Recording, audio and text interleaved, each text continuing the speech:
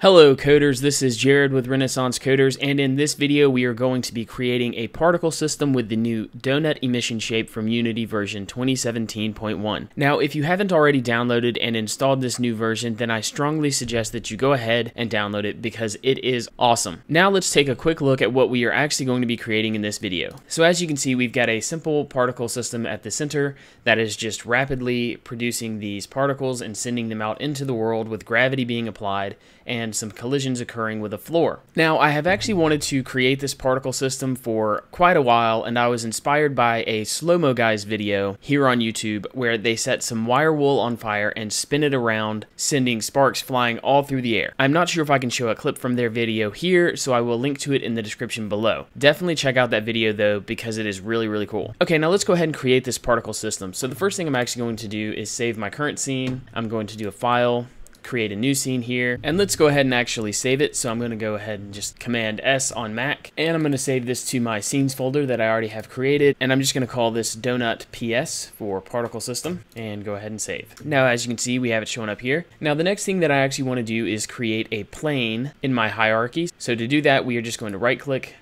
3D object plane, and let's just zero out the position of our plane, and we are going to set the X to a scale of 5 and the Z to a scale of 5 as well. Now if we look at our main camera, it looks like it's pretty close to the plane here. So let's go ahead and actually move this up a little bit, and we can actually hide our directional light as well. We won't be really needing it for this scene, but we may add it in a little bit later just in case we do actually end up needing it. Now for the rest of the initial setup, I'm going to click on my main camera and I'm going to set the background to black, just like that, and I'm also going to go to my lighting tab and change the skybox material to none because we don't really need one here. Now if I go into my game view, we can see that our plane is showing up here, which is fine. We are going to hide that a little bit later. So now let's go ahead and actually add our particle system, and to do that we can actually now go up to Game Object, Effects, Particle System, and that is actually a new feature of Unity 2017.1, but as you can see, the positioning of this particle system is a little bit off. So let's go ahead and actually go back to our inspector and zero out the position here, and for the Y I'm just going to set it to a value of 2. Let's go to our game scene. Let's go with a value of 5. Might have been a little high. Try 4. Okay, that's pretty good. I just sort of want it centered based on the height of our camera. Now, I do want to actually point out that I will be using some of Unity's standard assets for the creation of this particle system. So if you haven't pulled that in already, you should go ahead and do that now because we're going to be using some of their prefabs just as our renderers. Now, let's go ahead and set up some of the initial values for our particle system. Okay, so we're going to start in our basic particle system module here. We're going to leave our duration to a value of 5. We're going to leave looping checked. We don't want to start delay. Our start lifetime can also be 5. We are going to up our start speed to a value of 10. Whoops, not 510.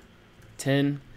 And we're going to change our start size to a value of 0.4. We do want to add a gravity modifier here, so if I click in gravity modifier, I'm just going to enter a value of 1. So as we can see, our particles are now being launched in an upwards direction and then falling downwards after that. I can also change my simulation space to world here. I can actually leave all of the rest of these values to the defaults because we don't really need to change those for this particle system. Now let's go ahead and actually toggle down our particle system module, and we're going to open up the emission module here. And all we have to do in the emission module is increase our rate over time. Now I want a lot of particles actually being spawned into my scene, so I'm just going to up it to 200. So as we can see now, that's a lot of particles that are actually being instantiated, and we're not really killing them over time, so we're going to have a lot of them. Well, we are killing them over time, but it's taking a while for them to actually be killed. So as you can see, we're getting a lot of particles in our scene. This kind of looks like a little fountain, so that's pretty cool too. Now we can actually toggle down our emission module and go to the shape module. Now right now we're actually using the cone shape, so I'm going to change that to donut. And as you can see, the donut shape is kind of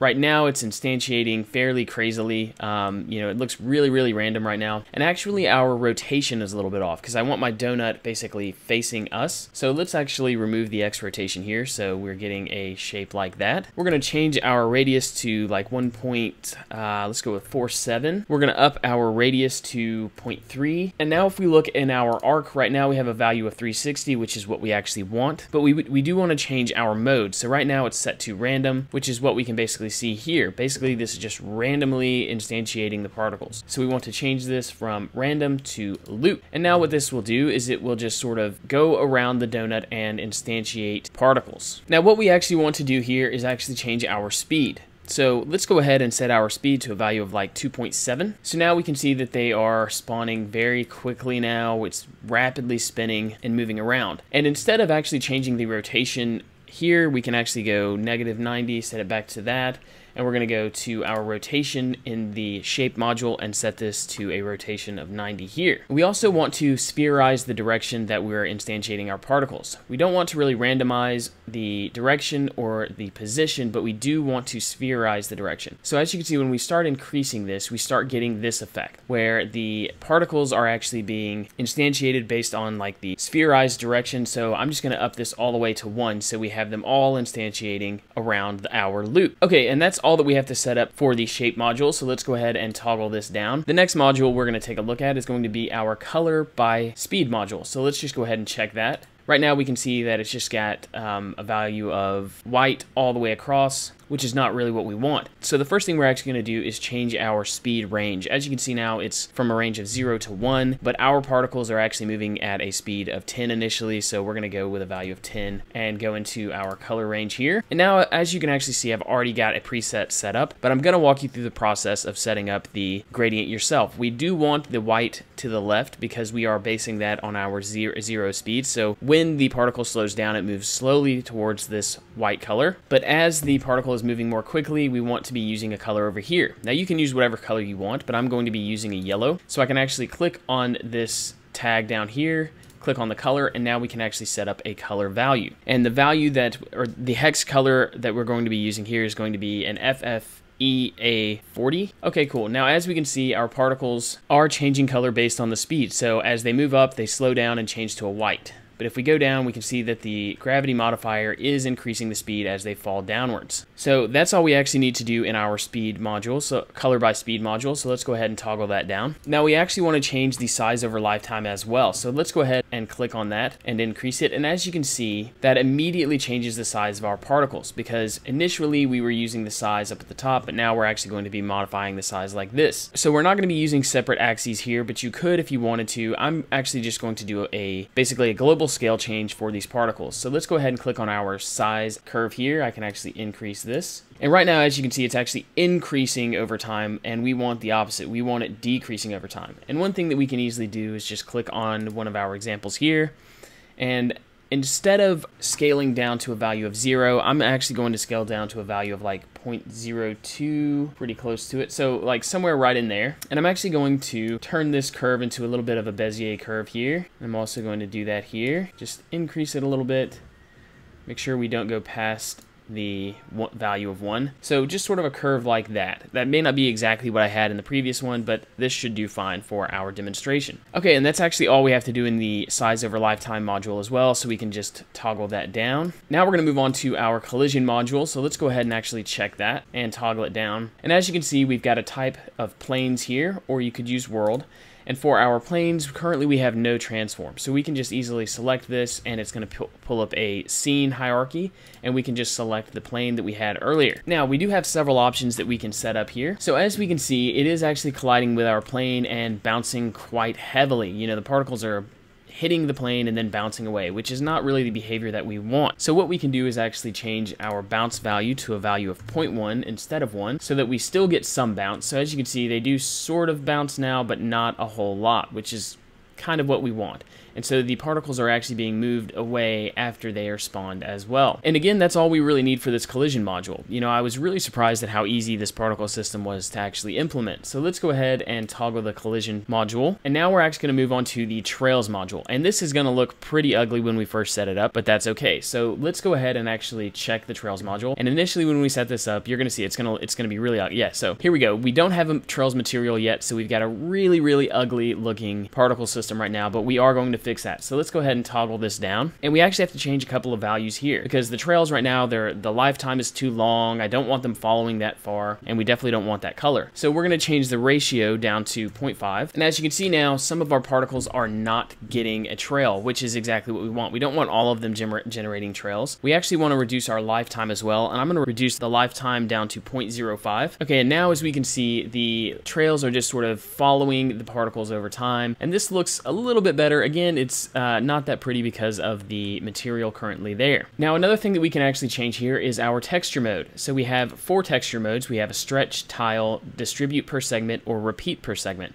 I'm actually going to use distribute per segment here. If we look at the rest of the options, we can leave world space unchecked. We definitely want it to die with the particles. We do want the size to affect the width. We don't want the size to affect the lifetime. We do want it to inherit the particle color, so we don't have to do the color over lifetime for these. We do have to change the width over trail. So right now we have a value of 1, but I'm going to change this down to a value of 0.06. Okay, so that looks a little bit better. Kind of LSU colors, you know, purple and gold. But again, we don't really want the purple, but that does look kind of cool. Okay, and that's actually all we have to do for our trails module, so we can go ahead and toggle this down as well. Now for the final module here, we're going to be working within the render module, so let's go ahead and toggle that up. And right now our render mode is set to billboard, which should be fine. Our normal direction is value of 1, which is again pretty good. And our material, we're actually going to change this to the particle glow. So let's go ahead and click on the target icon, and let's look for particle glow. There it is. So let's go ahead and change that. Okay, so we don't see a big difference there, but we will see a difference once we change our trail material. So let's go ahead and click on our target, and we're going to change this to the particle spark. There it is. Okay, so that's already looking better. We can actually leave our sort mode to none. Our max particle size, min particle size is fine. So we don't have to do anything else with this renderer. So now if we actually go back out to our scene, we can actually hide our plane. And if we click on the particle again, we can see that the collisions are still occurring. So let's go ahead and take a look in our game mode. And so as we can see, this is actually pretty close to the particle system that we created. So this was very simple, really quick, and honestly, I'm really liking this new shape that they've added. But we can make this even better, right? So right now, it's sort of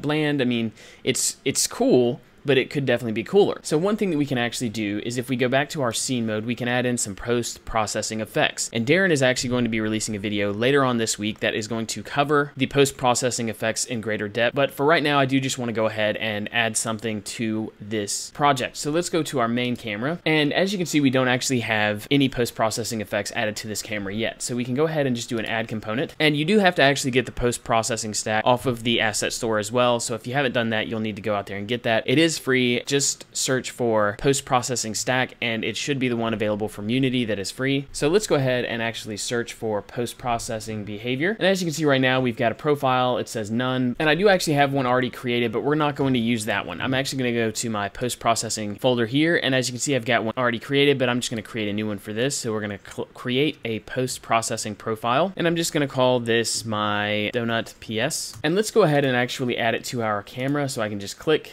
look in my assets, and find it there. We can actually go ahead and play the game. So this shows everything that's going on, and now we can actually play with the settings. So I'm going to add a bloom. So as you can see, when I add that bloom, we are getting sort of this glare on these particles as they collide with the ground and change color pretty rapidly. But I can actually increase the intensity here. Looks pretty good. We could play with this a little bit more, but again, this is just a quick demonstration. Another thing that we can actually do is change the color grading for this. So if I check on this, we can play with a lot of these values for black in, white in, black out, white out, or some of the other channel mixers for the color. So of course we can play with the green, drop that down, play with the blue, drop that down as well, or increase it. And this really just gives us a ton of capability to manipulate the appearance of this particle system. Now we could actually up our black in, take out our white out a little bit more. And if we actually change to our green now, we can manipulate the green directly. Right now it's a value of 1, so I could drop that down. And now we're getting sort of a really vibrant, like pink and purple and blue. Of course, I can drop that down as well. And now we're getting a very, very red particle system because red is the only value set to 1 here. Of course, we could drop this down as well, and this is going to give us, you know, a purple and blue particle system. So you can really play with this to your heart's content. But let's go ahead and actually stop that. And the other thing that's really cool is that these changes are actually maintained between play mode and edit mode. Okay, coders, that is actually going to do it for this video. We are going to be releasing several more videos throughout this week covering the new features in 2017.1. So be sure to check out those videos, and I look forward to seeing you coders in the upcoming videos as well. Okay, coders, I hope that you enjoyed that video. We are constantly adding new videos here on YouTube. Don't forget to like, share, and subscribe. It allows us to continue making great content for you coders. And if you are feeling extremely generous, please check out our Patreon account. Here are a few of our other tutorials just in case you want to keep on learning. If you become a patron of Renaissance Coders, you can get access to our source code and our project files as well. Okay, coders, that's going to do it for this video. As always, thanks for watching.